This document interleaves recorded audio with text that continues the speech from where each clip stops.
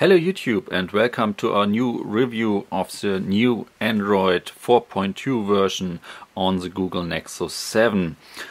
First of all, let's start with the notifications. If you now swipe on the left side, you get your standard notifications and all the stuff, but without the shortcut to the settings.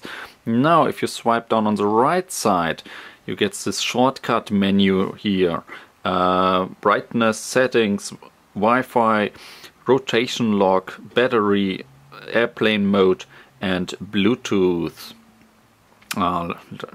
Just to show you that we are running 4.2 here, and you can see the build number and all the things. And let's head over to the lock screen. There's a next change.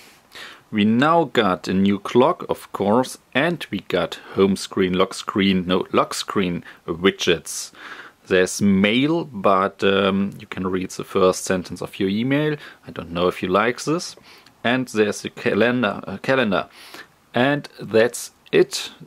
For the hit the plus for no news widgets, but you just get the clocks, you need Gmail and your calendar app. No more yet, but I think Google will get more of them. Then don't be afraid, there are new widgets on your home for your screens too. New analog clock, new digital clock.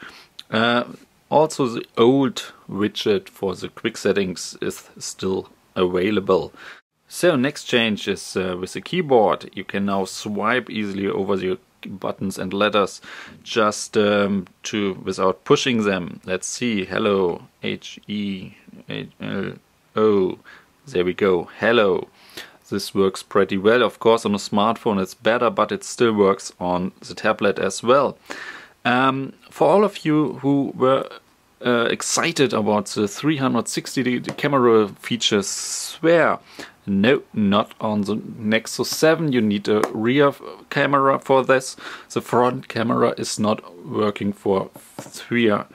So, and the last thing, I already have installed it. It's under your users accounts. Then you can get a new user, add a new user.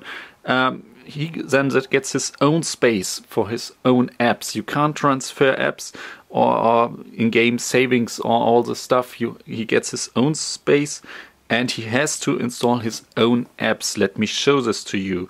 We head over to the lock screen and there we got our two buttons here. The left one am I, and I hit now over to the new account. It takes a few seconds. It will load another wallpaper and their own widgets here. Now none installed yet. Of course you can protect this with this password and combinations thingy. I've not activated this yet. And there we go, brand new Nexus screen, brand new account. You have to install it all over again. But this is great. If you want this for your kids or who else, just protect your own stuff and then make a guest account for people at a party or what else. I really like this new feature. I just hit back and that's it. One last thing is missing, the Google Now shortcut. I have no idea where it went. I just can unlock the home screen as the lock screen. So that's pretty much it. Thanks for watching. See you in the next video. Have fun with Android 4.2 and bye!